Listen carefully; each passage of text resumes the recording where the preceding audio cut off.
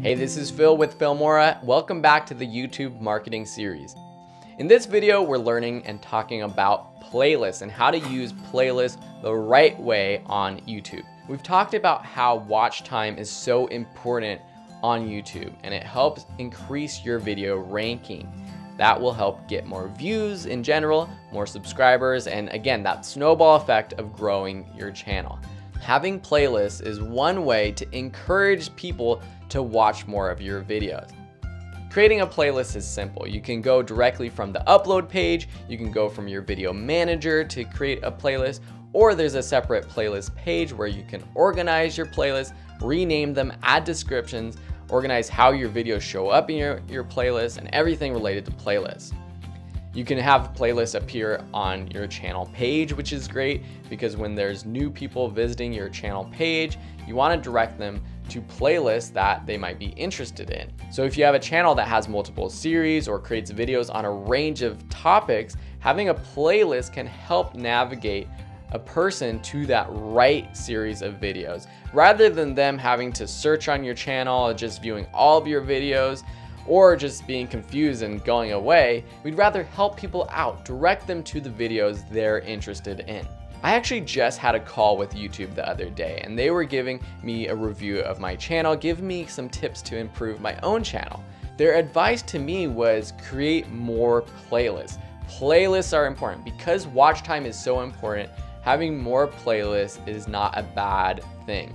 I used to worry about having too many playlists and if that would confuse people, but that's not the case. The more playlists, the better, as long as it makes sense. You don't need to create playlists that are duplicates, but if you have videos that can go into multiple categories, then have multiple playlists for those categories. And then the other thing is to make sure that in your video and on your video page, it's easy to find those playlists.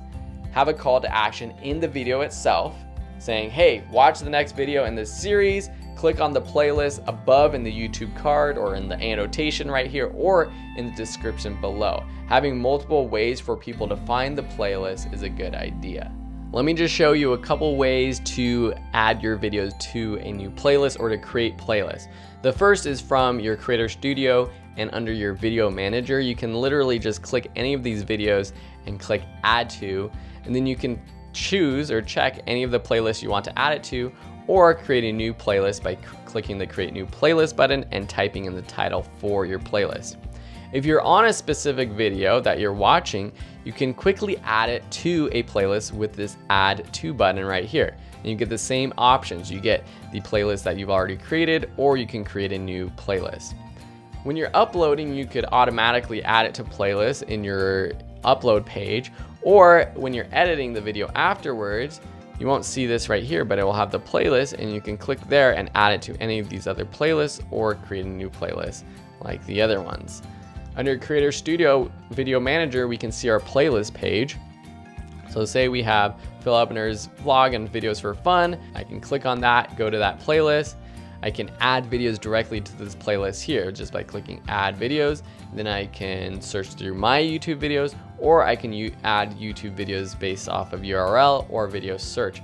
These are videos from other people if you want to add it to your playlist. I usually just stick to creating playlists with my own videos though. Now you know that playlists are so important. So the action item is to go through your channel and create as many playlists as you can that make sense. Again, you got to make sure that it makes sense, that it's not repetitive, but you are free to make multiple playlists.